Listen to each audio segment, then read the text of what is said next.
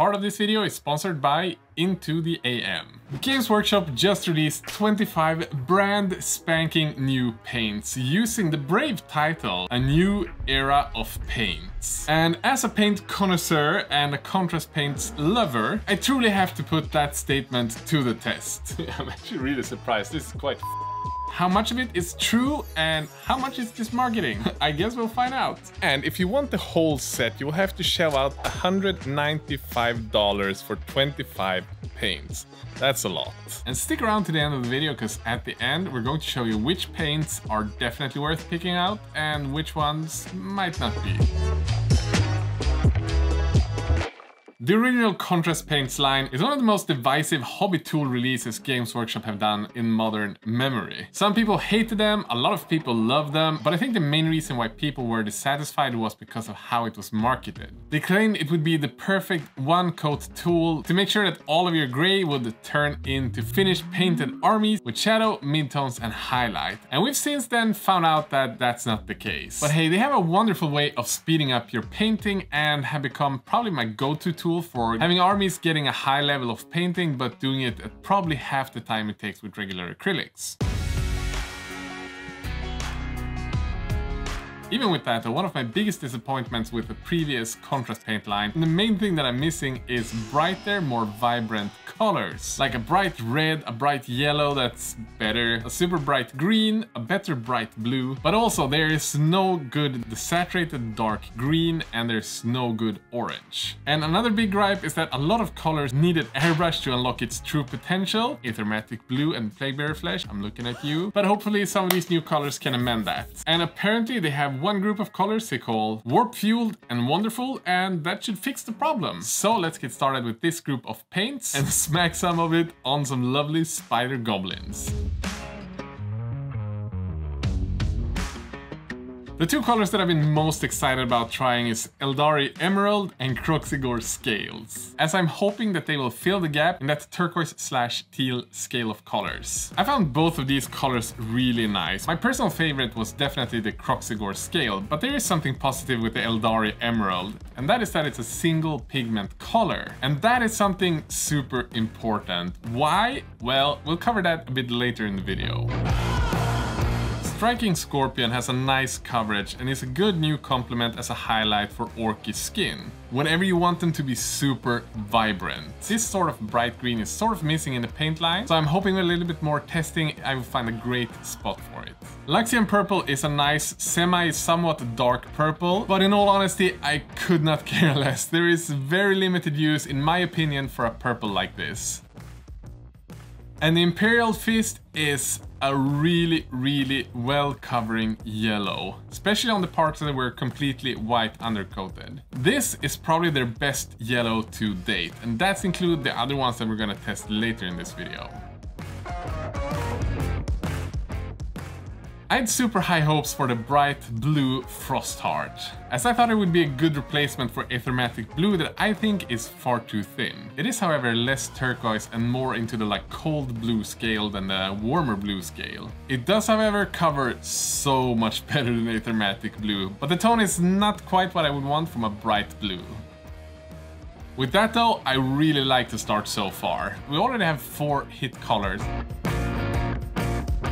Let's move on to Rich and Regal. The original reds from the contrast paints lines are some of my favorite, but the ball red here, it just slaps. Again, it's a single pigment color. It reminds me a lot after the application of the P3 red ink, but it's a lot more matte. So the tone for me there is just spot on.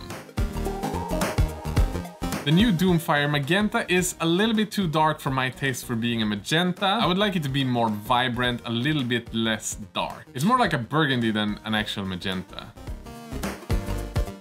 Karandras will be a nice darker orc skin tone. Azurman Blue is very... it's just blue. Honestly, I have no idea if that's good or bad. I just thought it was meh. Maybe if you just love painting blue armies, it will be good for you, but for me, I honestly can't really see where I'm gonna fit this. The Bad Moon Yellow, very similarly to the Imperial Fist Yellow, delivers a really nice coverage. However, it's a lot colder than the Imperial Fist Yellow. So I guess that's gonna be a little bit depending on what type of yellows you prefer. Me personally, the Imperial Fist Yellow just slapped this one out of the waters. And finally, the orange we've all been waiting for. And the first impression, it's quite nice actually. It did cover really well, especially on the areas that were completely white. Not as much on the areas that were shaded towards a darker gray.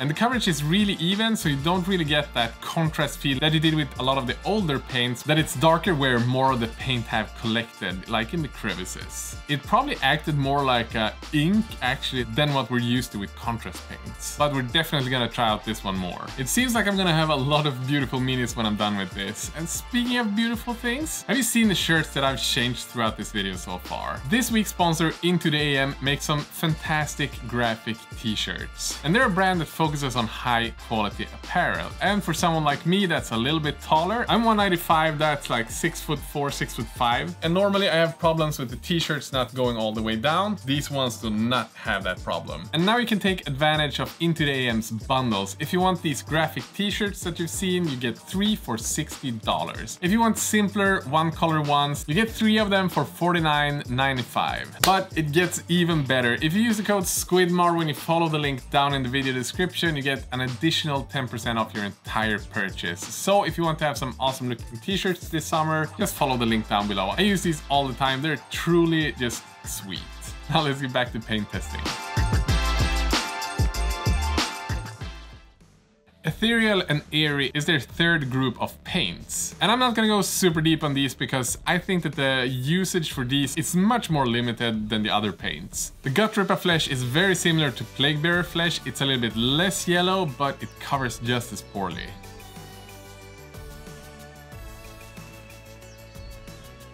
Mantis Warrior Green is similar to the greens that we tried previously in this video, but it's a little bit brighter. This one also goes back a little bit towards the side that we had with the previous contrast paints, that it becomes darker in the cracks and crevices. The other 3 though, they are more like a wash/glaze. I do not know why they use these in the contrast paints line. It would probably have made more sense to see them in the shade line than in the contrast paints line. Especially this one, Pilar Glacier. It pretty much have no coverage whatsoever.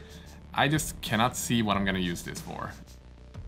And I honestly feel like that's an issue that goes through both the old line and the new line. Games Workshop should look at adding some information to the pots, similar to what they've done with the regular paints. They have base colors, edge colors, dry colors, and add that to the pots so people know which type of color they're buying. And the contrast paints should have the same, because a lot of these paints have different properties that can be put into different groups. And for a beginner, I think that would be invaluable. The last group of paints they have is a darker, more grounded set of paints. With the exception of the Iron Jaws yellow, which I don't really know why they added when they had the other yellows, because it feels like a mix between the two, and I'm not sure we needed it. The main difference is it seems to pool a little bit more than the other 2 yellows.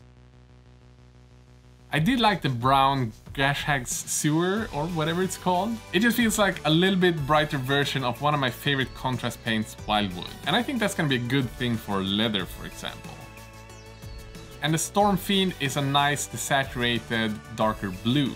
And I'm probably gonna have good use for it. It could probably have been just a tad darker in my opinion though. But I do feel like one of the main things that I was missing, a dark desaturated green, is still missing. Games Workshop, please can you make one? So let's bring out some more minis and see how they work together in a practical environment where we paint up miniatures.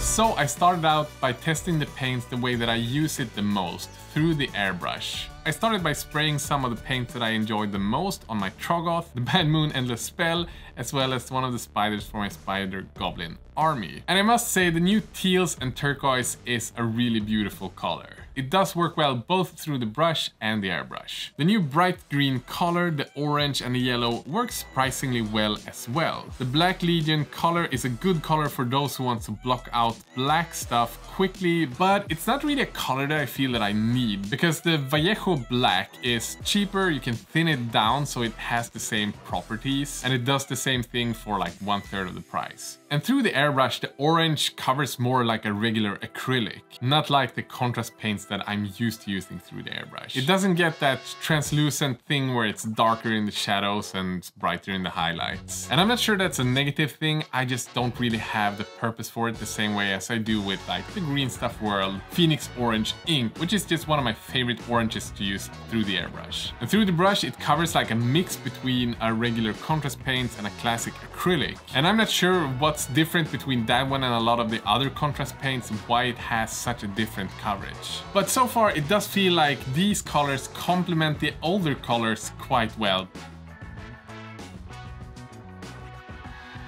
Another thing we've noticed throughout these paint tests is that there are more of these colors that don't really seep into the crevices and become darker where there's more paint pooling. And I feel like that can be positive, especially if you're painting miniatures like Space Marines where you have a lot of flatter surfaces. But for things with a lot of textures, say like the Sylvaneth, the Tree Revenants, you wouldn't have the same effect as with some of the older contrast paints and the new Army Painter speed paints. And some of the colors that have this problem, if you will, is Luxion Purple, Striking Scorpion Green, Bad Moon Yellow, Karandras Green, Eldari Emerald, Magmadroth Flame, Croxigore Scale, Imperial Fist, and Ball Red. Again, I think this just strengthens the point where I would like to have some branding on the different pots to show me what paint does what. And 7 of these paints are single pigment colors. Bad Moon Yellow, Imperial Fist Yellow, Magmadroth Flame, Ball Red, Doomfire Magenta, Leviathan Purple, Eldari Emerald. And honestly, I think this is super important and a great step in the right direction. We don't really know if that's the case for any of the old paints. And firstly, when you start adding more pigments into paints, they turn more desaturated. And sometimes that can be good, but it's really nice having these super vibrant and bright colors. Because I, for one, just love poppy and bright armies. And the second one is, if you want to mix colors, you will start mixing even more different pigments with each other, making it more difficult to know what you're actually gonna get. You're mixing maybe 3-4 different pigments with 3-4 other different pigments, and they're going to react differently than if you just had 2 pigments. So with this, you're going to be able to mix more of your own favorite colors. Imagine if you could get like 30 single pigment contrast paints. That would be amazing. And this is another thing they should add to the pots. So from our initial testing, there's a couple of colors that I'm going to add directly to my lineup. And that is Imperial Fist Yellow, Striking Scorpion Green, Eldari Emerald, Stormfiend, Garshag Sewer, and Croxigore Scale. I think these are fantastic colors that we don't really have in the previous line. But there are some paints that I would skip. Sort of. They still do some things good, but they are a lot more limited in what you can do with them. Pillar of Glacier and Briar Queen Chill are very limited in what you can do with them. I feel like they're far too bright and don't cover nearly enough. And maybe Dreadful Visage is in that category as well. In my opinion, they're just not good enough at what they want to do, and at that price, yeah, I would skip them. Gutripper Flesh is another one of those that it's just too close to Plaguebearer Flesh in my opinion. And the black color, even though it's really nice, it covers really well and really makes the miniature look really black. I just don't see why I would use this over a regular acrylic, because it really doesn't have that contrast paint effect. It looks more like a thinned down regular acrylic. And the Vallejo Black is again 1/3 of the price. And lastly, the orange. Even though I really enjoyed the tone, how it came out through the airbrush, I've already got acrylic paints that does that at a lower cost. And my favorite paint to use through the airbrush is still Green Stuff World Phoenix Orange. So the orange is not bad, I just have other things that does it the same way or better. Massive thanks to all of the patrons who support this channel. Without you guys, I would not have a salary, so I'm really happy for that. If you want to help out, you can follow the link down below and pledge $1 or $2 every month. And with that, you get video updates every month on the projects we have in the pipeline. You also get access to our awesome Discord with some of the best people on the internet. You guys know who you are. If you can't afford it or don't want to,